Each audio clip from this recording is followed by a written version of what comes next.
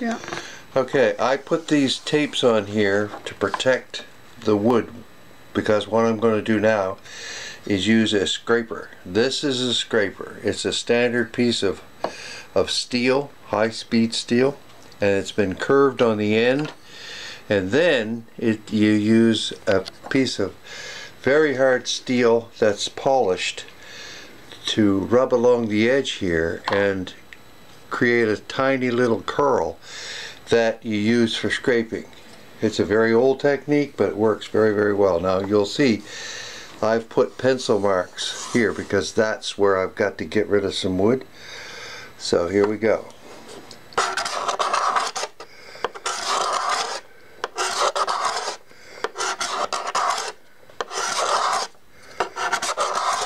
Okay, it's very,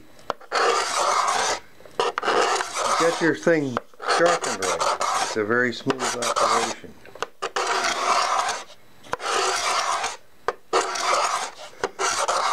Okay, along we go.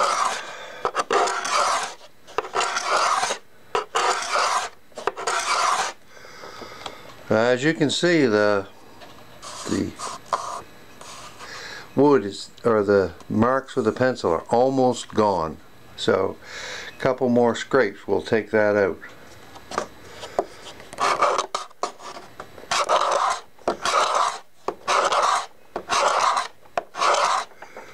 There we go.